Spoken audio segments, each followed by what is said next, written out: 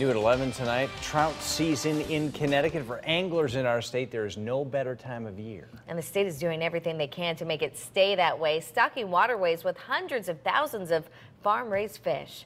News 8's Jim Watkins shows us how one scientist is taking on the fishing business as usual.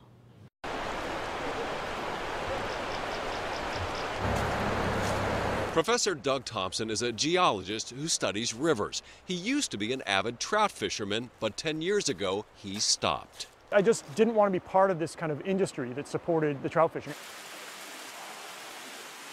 Thompson says the million-plus farm-raised trout stocked in state waterways each year come at the expense of native species like brook trout. I think that there's a lot of pressure put on the native species with the stocking efforts.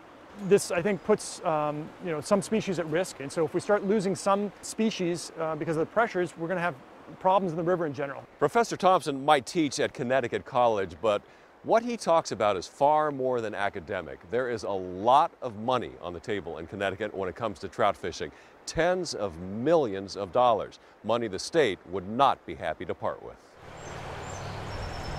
But Thompson believes rivers should be about more than just getting revenue from anglers. I think they should consider other people who interact with the river system who maybe don't buy licenses and pay fees in that way. In response to Thompson's criticisms and defending the state's emphasis on fishing, a DEEP spokesperson called on him, quote, to acknowledge some of the nation's most passionate and effective conservationists are anglers.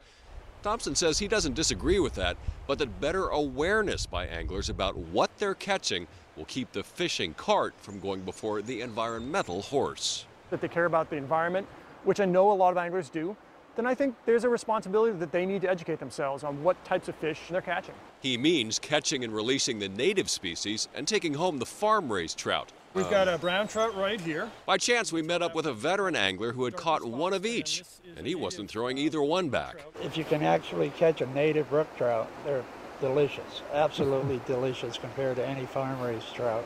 Proof that Professor Thompson might be swimming upstream to change a system he says threatens the native ecosystem of Connecticut's rivers.